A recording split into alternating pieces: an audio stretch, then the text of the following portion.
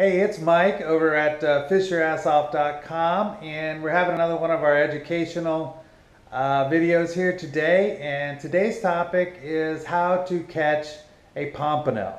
Pompano are another one of those very delicious fish. You know, when they come around, especially running down the beach, it might be shoulder to shoulder, people fishing off the beach. So that tells you something. They are very good to eat. So what we're going to show you today is just how to catch those, at least, in my opinion, best way to catch them for the ones that I've caught over the years being here in Florida. So let's go ahead and look at our board. All right, as always, when we do these fishing videos, you have to figure out what does your quarry like. Well, pompanos like sand. So where's there a lot of sand? At the beach.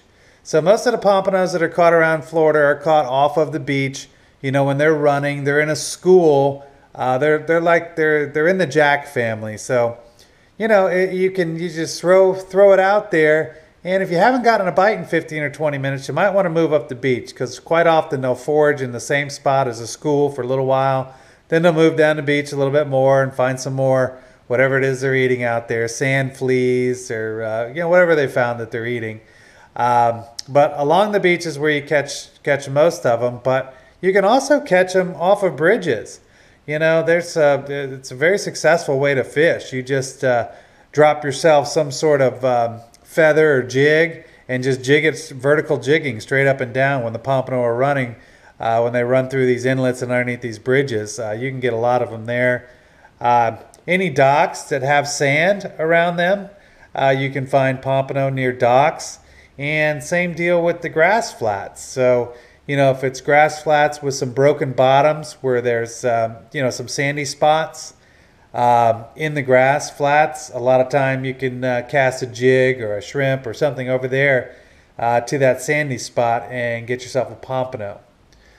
The various rigs that people use, usually you have 2 or 3 hooks, either on some sort of dropper loop set up, and you can learn how to tie a dropper loop on our website. We have a video section and it shows you how to tie dropper loops. We're gonna have multiple hooks up and down the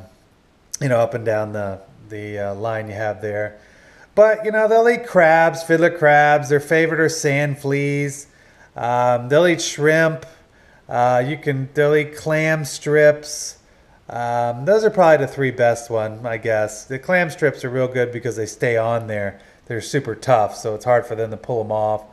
But they'll hit anything like this dead, they'll hit a dead shrimp, dead crabs. I've caught them on just, they'll hit fish too, even though people think they only hit crustaceans. They'll eat a fish. You get a nice pilchard or something, throw it there. You can catch a pompano on that. Lures, I've caught them on all kinds of different lures. I've had them hit gold spoons. Any scented plastics, those shrimp scented plastic jigs. They seem to like those. I've done best with red and white when it comes to a scented plastic. They like feathers too. So any of those feathers, for whatever reason, they seem to prefer pink or orange. I don't know. Maybe crabs and shrimp are kind of pinkish orange. I don't really know the answer to that. But bottom line, if you're going to get a bunch of feathers and you're going to go jigging for pompano, the colors to use are probably going to be pink and orange. Again, don't know why. But hey, it's what they like, right? Not what we like. But that's it. So hopefully you learned something today. Learn how to catch more pompano when you go out fishing for them. You can find a lot of this information that we have here on our website, www.fishyourassoff.com.